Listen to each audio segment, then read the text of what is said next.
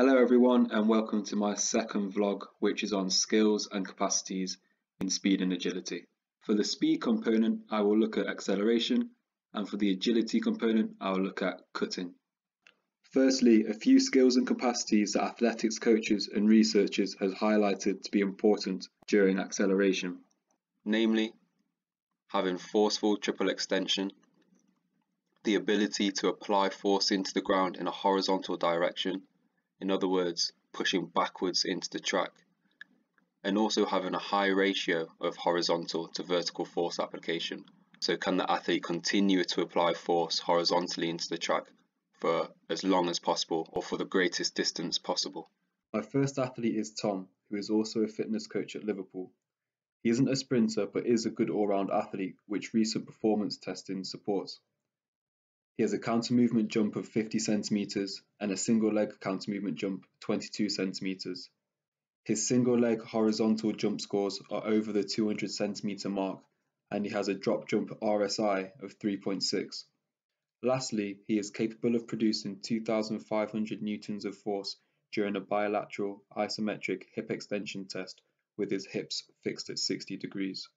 With performance scores like these, he certainly has a good capacity to accelerate even better by using these strengths more skillfully. And taking nothing away from Tom, this is actually a pretty impressive acceleration for someone with no sprinting background. But the main thing I've picked out is that he's already stood upright between 10 and 12 meters. This suggests that his ability to continually apply force in a horizontal direction is lacking, and that the ratio of vertical to horizontal force application transitions to vertical too quickly. During these freeze frames, I highlight in blue the line of the tibia of the striking leg to give an indication of the direction of force application. At the start, at step 2, you can see that there is a good degree of horizontal force application. Step 4, you could say it's 50-50, but here by step 6, you can definitely see that his vertical forces are greater than horizontal, judged by the line of the tibia. So by step 8 and step 10, the majority of Tom's forces are being applied vertically, meaning that his body is now upright and he has lost the body position to be able to apply forces in a horizontal manner. One quick way to try and identify one reason for this is to look at Tom's A-skip, which is the technical component of acceleration. What I'm looking at here is where, in relation to Tom's centre of mass, the strike foot hits the ground. In this frame, we can see Tom's strike foot ahead of his centre of mass.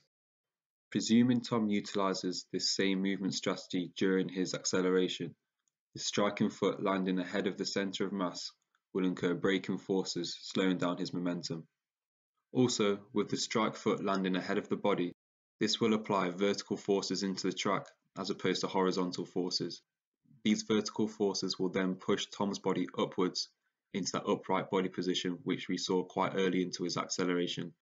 Ideally, the strike foot will travel down and backwards, landing almost in line with the standing foot. This way, during an acceleration, the strike foot will be travelling backwards in relation to the centre of mass and pushing forces more horizontally to propel his body forwards. A couple of exercises which can help refine this technical skill are resisted A-skips, whereby the resistance forces the athlete's striking foot to strike down and back towards the standing foot to maintain tension in the band and/or forward momentum if travelling forwards. Or resisted sprints with heavy resistance, which research suggests improves the technical ability for athletes to apply force horizontally into the ground. My second athlete is Andy, who is a 400-meter runner, so he has a bit more track experience than Tom. Similar to Tom, Andy has an RSI of 3.6, and his single leg counter movement jump is between 20 and 22 centimeters. He actually has the ability to produce 2,000 newtons on his single leg counter movement jump, which is around 500 newtons more than Tom. However, his bilateral counter movement jump is 37 centimeters, his horizontal counter movement jump, single leg, is 175 centimeters, and his isometric hip extension peak score is 1600 newtons. Andy's performance profile suggests that he is capable of producing high forces, particularly seen vertically in his counter movement jumps, but struggles to orientate them horizontally. It could be thought that his capacity to generate high forces at the hip are what's lacking, judging from his hip extension scores and his single leg horizontal counter movement jumps.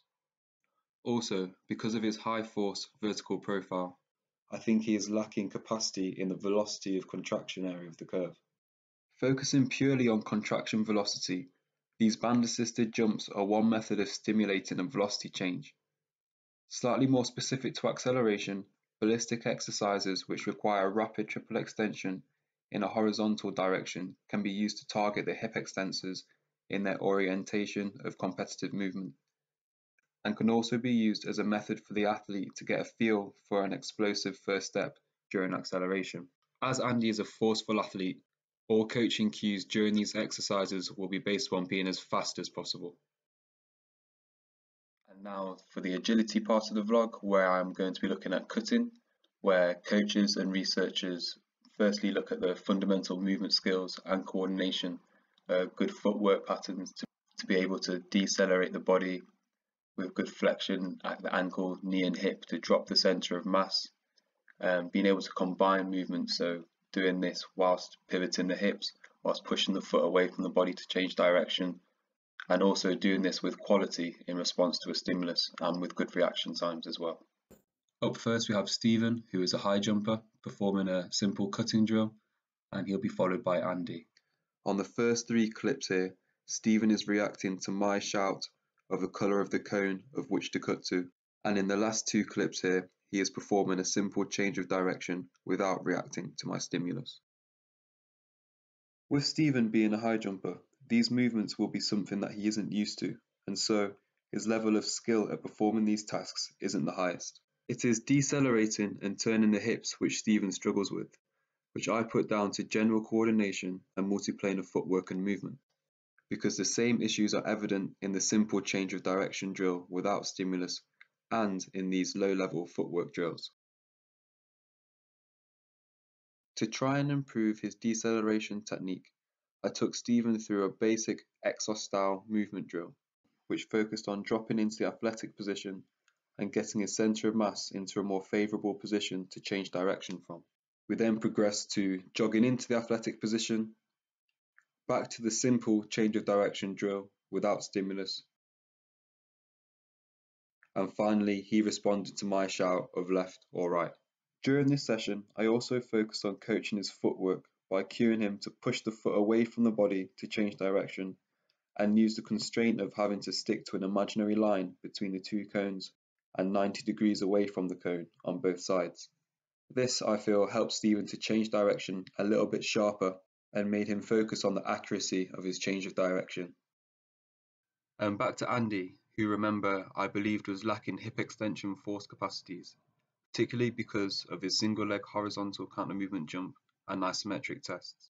I still believe this to be the case, judging from his movement during these cutting actions, as there seems to be a reliance on quad strength and very good dorsiflexion range to help him to lower his centre of mass, and there is minimal flexion at the hip, thus small reliance on his hip extensors to absorb and produce force.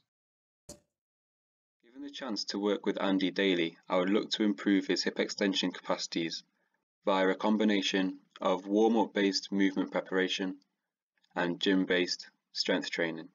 I would use the warm-up to introduce low-level daily load to the hip extensors, and also to integrate some movement education through exercises such as feet elevated glute bridge raises, rear foot elevated split squat, and hop and holds. And finally, gym-based strength training would target force production and absorption at different loads and velocities through exercises such as the Romanian deadlift, cable pull-throughs, and kettlebell swings.